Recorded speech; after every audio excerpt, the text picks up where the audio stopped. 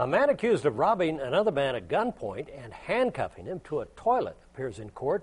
Harry Custer was found hiding out in a basement of an abandoned house yesterday after he ran from police. Investigators believe Custer went to a Vigo County home armed with a rifle and robbed a man, leaving him handcuffed to a toilet for 2 hours. Today, News 10 caught up with him on his way out of the courtroom, where he asked for an interview, claiming he is innocent.